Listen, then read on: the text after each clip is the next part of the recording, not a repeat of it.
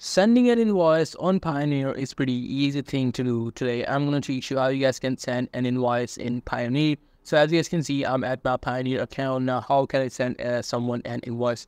Now here you just have to go to this get paid section. If I click on that, as you guys can see, I can request someone a payment. I just have to click on this request a payment, and this thing should start. How can I, request a payment? So in my case, I currently have not verified my account. After verifying my account, I will be able to request someone any of the invoice or any of the payment. You just need to add the amount of money that you want in your invoice and every other details that you will be able to put in this invoice section.